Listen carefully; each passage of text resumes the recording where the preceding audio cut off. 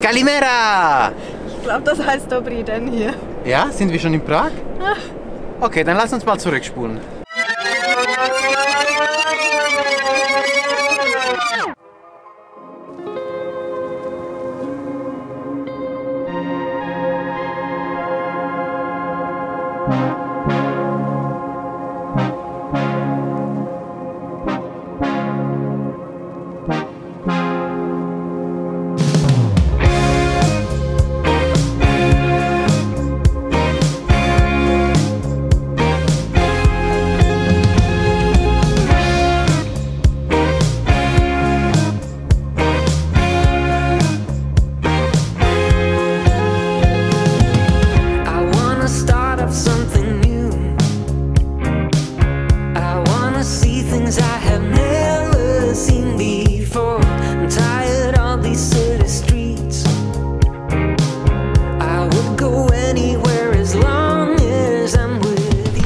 Einem neuen Vlog von uns. Wir haben ganz schön auf die Tube gedrückt die letzten Tage und sind von der Türkei über Bulgarien und Serbien bis nach Ungarn gefahren, genauer gesagt nach Budapest. Hier wollen wir endlich mal einen längeren Zwischenhalt machen und uns die Stadt ansehen, obwohl es ganz schön kalt ist. Wir sind aus der relativ kalten Türkei in das noch kältere Budapest gefahren. Hier liegt überall Schnee. Ich habe wieder meine Handschuhe an, aber ja, die Stadt soll sehr schön sein, also schauen wir es uns jetzt an. I wanna run away with you. I don't really care where to. Just wanna be alone with you. I wanna run away with you. Tell me that you want it too. Just wanna be alone with you. Budapest bestand früher aus zwei eigenen Städten, nämlich Buda und Pest. Mittlerweile ist es eine große Stadt, getrennt durch die Donau. Und wir befinden uns jetzt im Stadtteil Pest. I try my best to keep my mind in my head straight. I've been feeling as of late that all I wanna do is go. Auch sehr interessant hier am Ufer der Pester Seite sind diese Schuhe hier, die als Mahnmal dienen. Denn 1944/45 wurden hier Juden erschossen und in die Donau geworfen. Diese Schuhe sollen daran erinnern. I don't really care where to, just wanna be alone with you. I wanna run away with you. Tell me that you want it too. Just wanna be alone with you.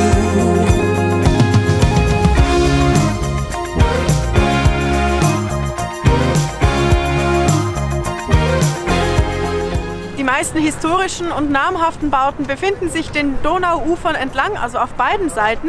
Wir stechen jetzt aber ein bisschen mehr in die Stadt rein, denn da ist eine große Markthalle, die lassen wir uns natürlich nicht entgehen. I see, you see, it's you.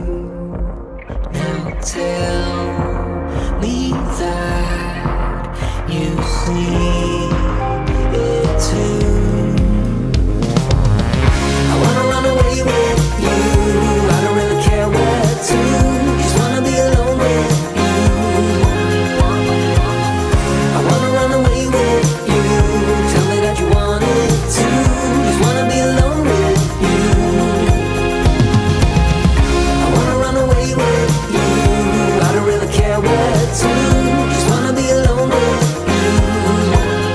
Unser Timing ist heute etwas ungünstig. Die Markthalle schließt am Nachmittag und ja, ein paar Läden sind jetzt schon geschlossen. Drum ja, wirkt es wahrscheinlich nicht so wie sonst, aber trotzdem konnten wir uns aufwärmen. Das war auch recht angenehm. Und wir gehen jetzt weiter in die Innenstadt.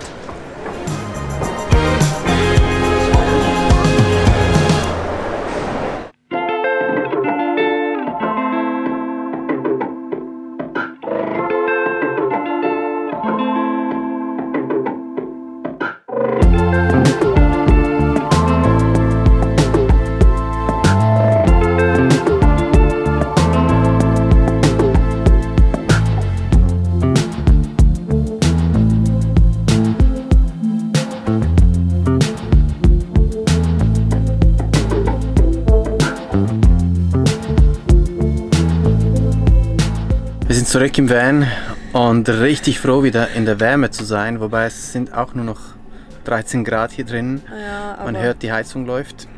Und ja, die hatten wir zum Glück programmiert, bevor wir losgelaufen sind. Und ja. Ja, davor war es nämlich nur 9 Grad. Also ja, auf jeden Fall wollten wir eigentlich auch noch mehr von Budapest sehen, aber eben wegen der Kälte haben wir gefunden, okay, wir gönnen uns lieber noch einen zweiten halben Tag hier in der Stadt und machen das morgen in aller Ruhe. Es wird zwar mindestens genauso kalt sein, aber so ist es wenigstens aufgeteilt und ich glaube, es wird nochmal richtig cool, denn ja, ihr seht es dann morgen. Also, wir sehen uns morgen wieder. Guten Morgen, es ist der zweite Tag in Budapest und wir freuen uns schon mehr von der Stadt zu sehen. Es ist zwar, glaube ich, ganz schön kalt draußen, aber ja, das wird schon irgendwie. Bevor es aber losgeht, möchte ich euch noch ein bisschen was erzählen über meine neue Morgenroutine.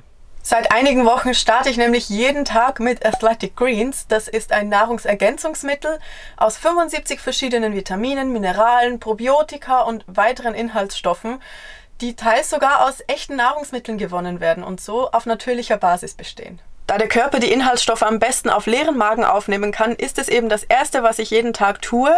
Und das hilft mir auch, dran zu bleiben. Denn früher, als ich einzelne Vitamintabletten nehmen wollte, da ging immer mal was vergessen.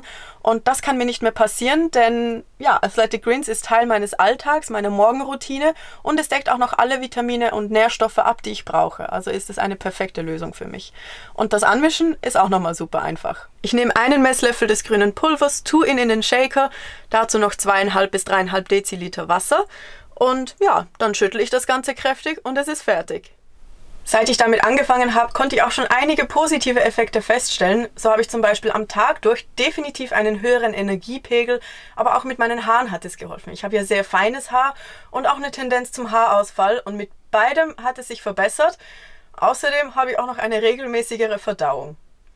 Wenn ihr über unseren Link bestellt, den findet ihr auch unten in der Videobeschreibung, dann erhält ihr dazu gratis noch diese tolle Vorratsbox aus Edelstahl, 5 Travel Packs und einen Jahresvorrat an Vitamin D3 und K2-Tropfen.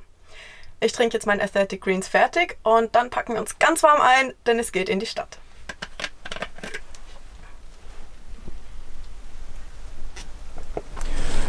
Übrigens stehen wir hier mitten in Budapest an einem bewachten Parkplatz.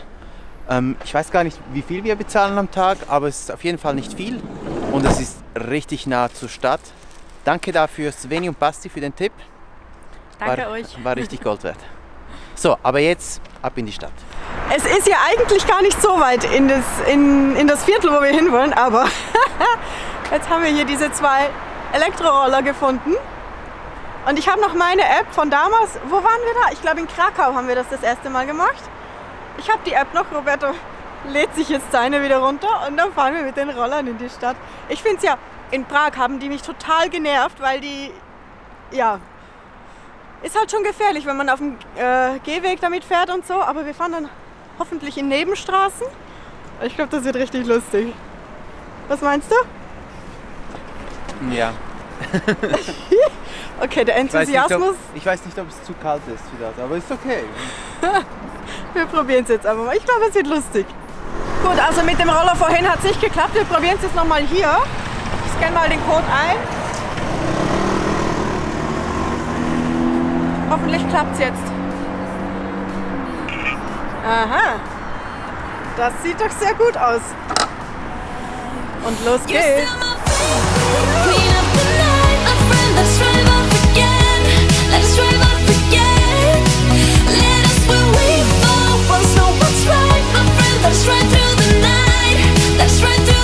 Ist richtig praktisch, dass es hier so viele Fahrradspuren gibt. Das ist sicher für alle. So, wir waren jetzt gute Viertelstunde unterwegs und haben 1350 Forint zu zahlen. Muss kurz umrechnen, wie viel das in Euro ist. Ich glaube, das sind so 4, 5 Euro. Ganz okay. Nur die Hände sind eingefroren, aber das war ja absehbar. Jetzt geht's endlich ins jüdische Viertel.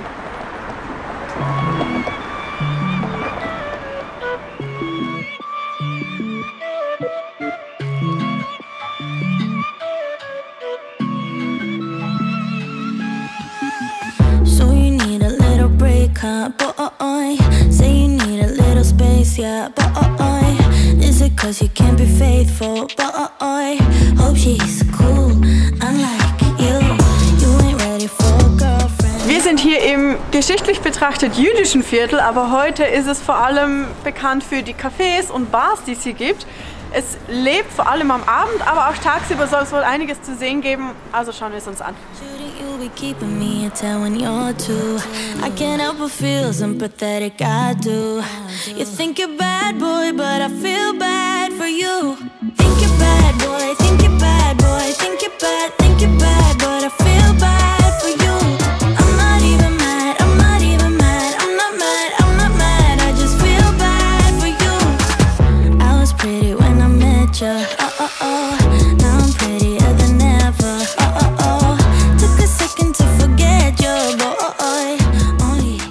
Bei Jessie dreht sich immer alles ums Essen natürlich und der Grund, weshalb wir hierher gekommen sind, war dieser Foodmarkt. Der ist aber leider geschlossen und wir müssen jetzt dringend etwas Essen suchen, denn sonst wird es ungemütlich. Vor allem für mich.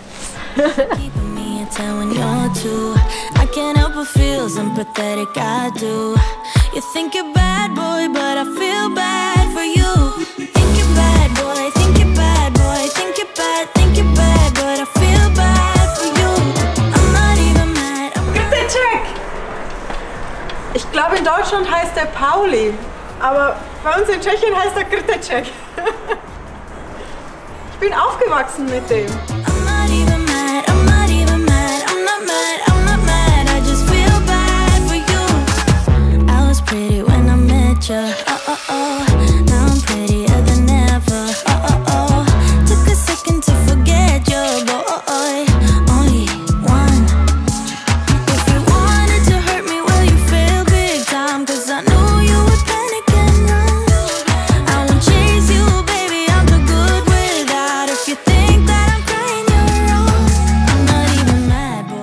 War es das erste Mal in Budapest und ich bin wirklich froh, dass wir das so unterwegs mitgenommen haben. Ich glaube, man könnte auch viel mehr Zeit hier verbringen, aber irgendwie so mit der Kälte und so, ja, ich bin froh, dass wir es wenigstens so ansehen können. Ja, ich war vor ein paar Jahren schon hier und ich weiß, wie dieses Quartier lebt, also vor allem am Abend. Jetzt ist halt nicht so viel los und ja, zusätzlich noch, es ist schweinekalt.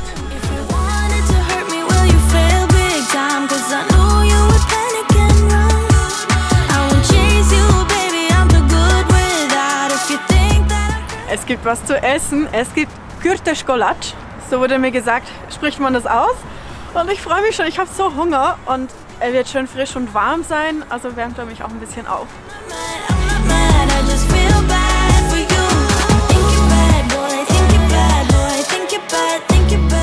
Oh, er riecht so gut. Ja, übrigens, ich kenne ihn ja eigentlich aus Tschechien. Dort wurde mir dann gesagt, es kommt eigentlich aus der Slowakei. Und später erfuhr ich, dass es eigentlich aus Ungarn kommt. Also man kann streiten, aber auf jeden Fall ist es lecker.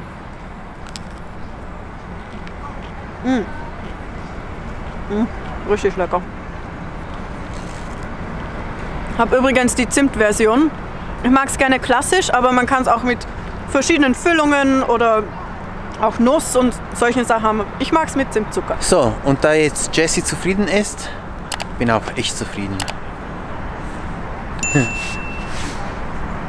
Das Lustige ist, er kann es wieder mal nicht essen, weil das auch mit Nüssen ist zum Teil und das Risiko ist einfach zu groß, dass was dabei ist.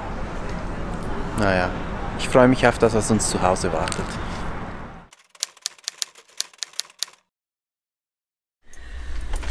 Heute geht's weiter. Es ist einer der wenigen schönen Tage dieser Woche, also möchten wir heute Strecke machen und uns noch eine neue Stadt ansehen. Unseren Kaffee haben wir deswegen to go, Frühstück gibt's später und wir fahren jetzt los.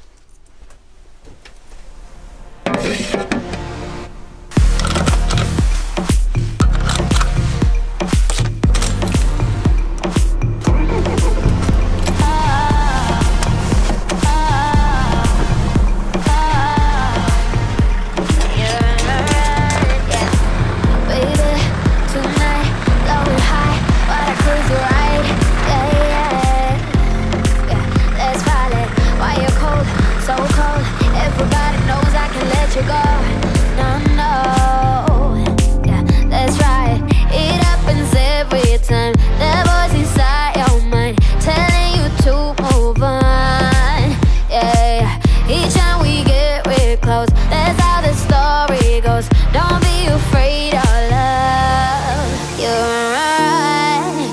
then you're gone. Without a word, you just pull away.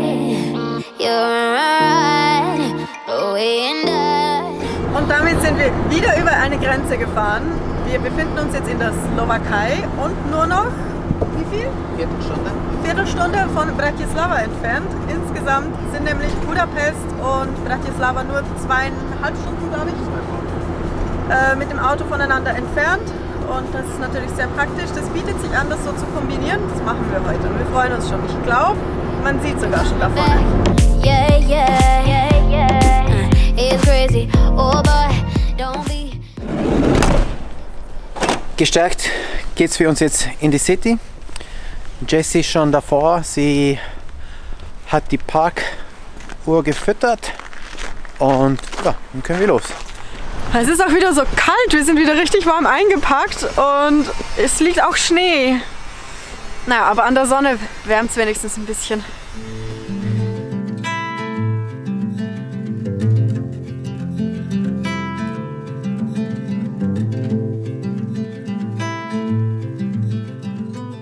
Übrigens, der Fluss, der hier durch Bratislava führt, ist die Donau.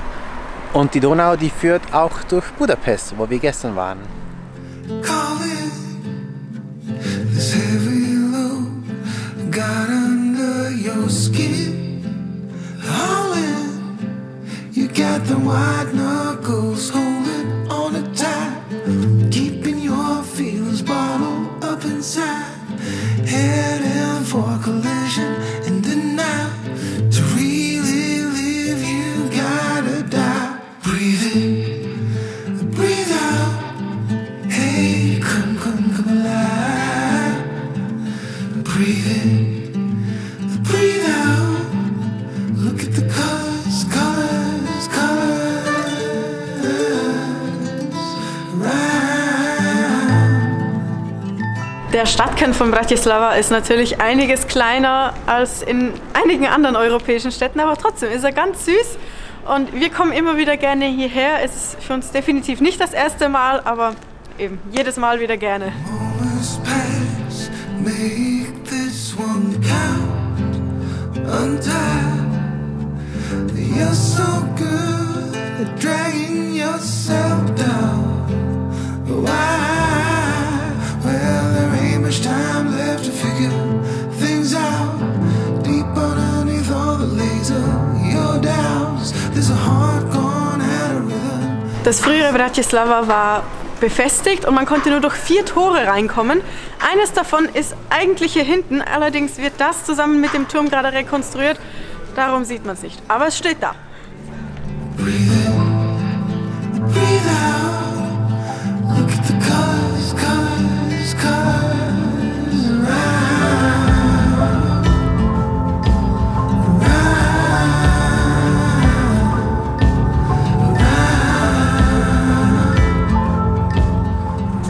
Wir wärmen uns jetzt nochmal richtig auf, denn es geht den Berg hoch zur Bratislava Burg.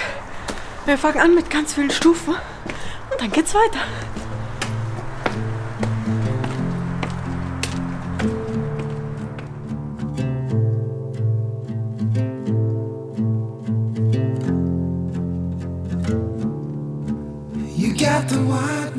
Man muss ja sagen, wir meckern ein bisschen viel über die Kälte und ja, wir frieren.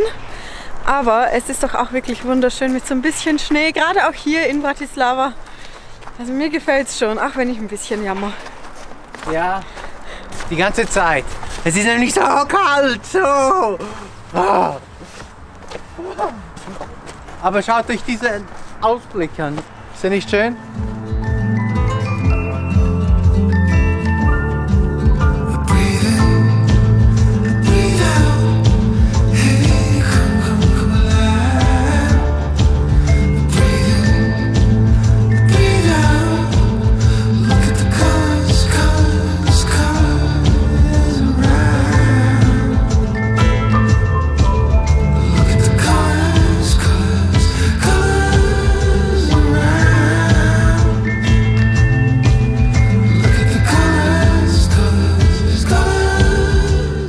Wir sind auf der Burg angekommen und ja, der Aufstieg hat sich auf jeden Fall gelohnt. Hier ist die Aussicht auch nochmal sehr schön.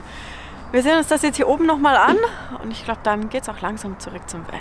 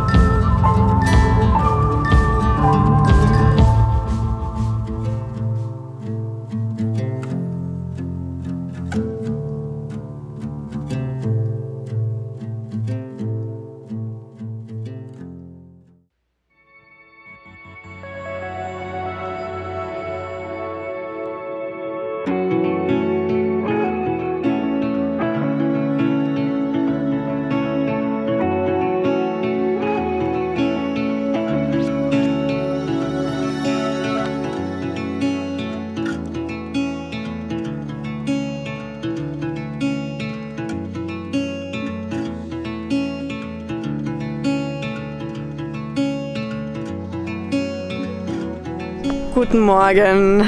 Wir sind gestern noch ein kleines Stückchen weiter gefahren und als wir ankamen, sah es schon ein bisschen nach Schnee aus, aber heute früh sind wir zu dieser Schneepracht aufgewacht. Es schneit sogar gerade wieder, ich weiß nicht, ob man das erkennt. Und ja, da musste ich einfach gleich rausgehen, denn auch wenn es kalt ist, ich finde es irgendwie richtig schön. Wir hatten uns den Winter ja komplett anders vorgestellt. Wir sollten jetzt eigentlich ja, in der warmen Türkei sein, obwohl es da ja auch nicht so warm war. Aber ja, ich find's irgendwie doch wunderschön. Roberto macht jetzt aber den Van fertig, denn wir möchten heute nochmal Strecke machen. Und wenn wir Glück haben und alles klappt, dann sollten wir heute eigentlich noch an unserem Ziel ankommen.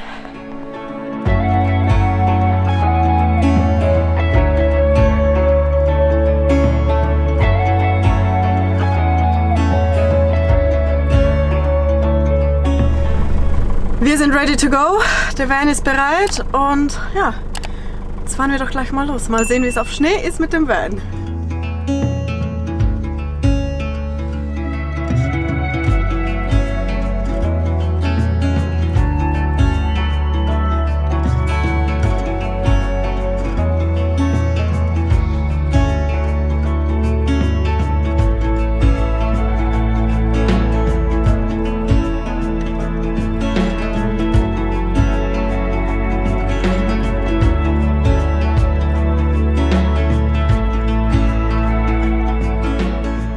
...1600 Kilometer später und wir sind aus der Türkei nach Prag zu Hause angekommen und ja, mit uns gleich die Sonne mit. Ja. Und ja, wieso Prag? Also zum einen haben wir die letzten 5-6 Jahre vor unserer Reise hier gelebt, also ist das so ein bisschen unsere Base und wir sind auf unserer Base, weil wir Vorbereitungen für unsere nächsten großen, sehr großen Pläne haben. Ja, denn Vanlife ist auf jeden Fall nicht vorbei. Nein. Es gibt noch einiges mehr, was auf uns zukommt und hoffentlich auch auf euch. Wenn ihr aber gerne auch über Prag etwas mehr erfahren möchtet, lasst es uns über die Kommentare wissen. Wir würden gerne einen Vlog über Prag machen. Wir kennen ja die einen oder anderen hübschen Ecken hier. Das würden wir gerne mit euch teilen. Genau, nächste Woche werden wir euch auf jeden Fall mehr über unsere Pläne erzählen. Deshalb vergesst nicht zu abonnieren, damit ihr nichts verpasst. Ja. Und ja, dann sehen wir uns nächste Woche wieder. Bis dann. Bis dann. Bei Jesse.